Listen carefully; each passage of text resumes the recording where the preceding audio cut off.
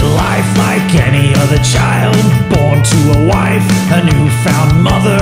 Pretty soon he would be a bigger brother. Does the tale I tell cause you any bother? A wild-eyed child, gifted many ways, yet he viewed his world through tainted eyes. Everything was that was his disguise, and the world moved on, and he would criticize. No, no, no, he never did much, now he's 40.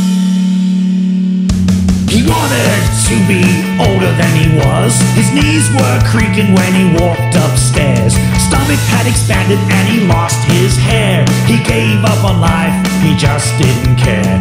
When we were young and he was the man, it didn't take much for us to impress. But he soon got and started to regress. And as the world moved on, he could care less.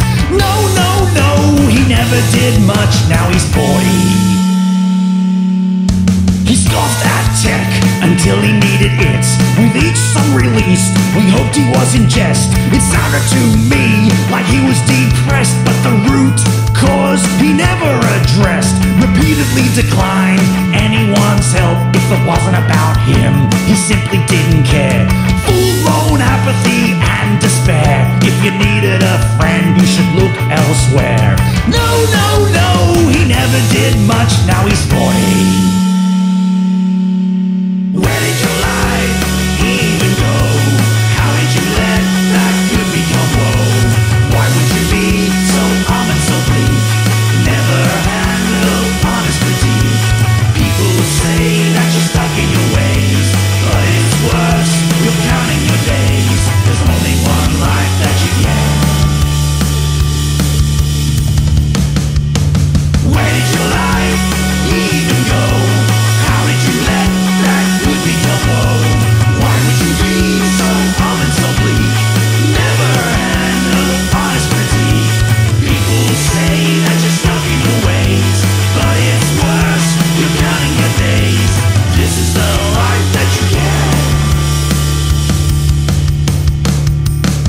There was a time when I tried to explain. It was very blunt, but on the right track. I smoked him hard after a bottle of Jack, and what I said I would never take back. But he took it the way that a schoolboy would. He's never spoken another word to me since, and I don't know who I thought I'd convince. I wanted the best, was my only defense. From what I understand, 3 years on, his tolerance is at an all-time low. His favorite word still being no. Because he is 40, he can let it go. See, I don't miss his head. There was a time when I wanted more, and I somewhat agreed with what he stood for. But he sounds hard work and quite the bore. Who even listens to you anymore? It's self-devaluing the way that you act.